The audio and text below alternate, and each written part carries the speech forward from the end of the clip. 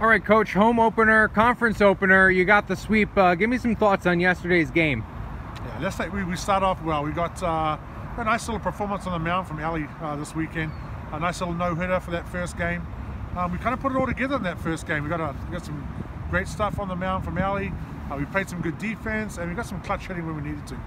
Now today you won the opener 6-4, and then you won the second game 8-0 in 5 innings. What do you got to say about your team's performance today? Yeah, it was just nice to see us put it all together for one weekend. We stuck it all together. Like I said, we got a nice little Lace through the first game today. We got some nice work from Lace today. She got some run support that first game, which really helped. We got a lot of 2-out runs in that first game, so I'm happy with the way we were able to get those clutch hits in that first game.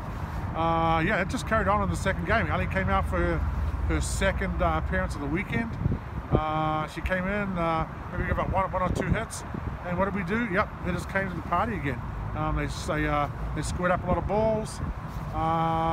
Yeah, and we didn't leave too many runners on either. So when we got runners on, we scored them. It was just a good all-around weekend for the softball team. Now, the Buffalo softball team was picked to finish last in the preseason polls for the Mid-American Conference. However, you swept the opening weekend. So what kind of message does this send out to the rest of the conference? Look, we're just trying to get better every weekend. And again, we're going to roll out. We don't really care who we play. We're not going to roll up and play someone. We're going to play as hard as we can for as long as we can. So, we're looking forward to next week. Next weekend we play Northern Illinois. Yep, we're looking forward to going over there next weekend.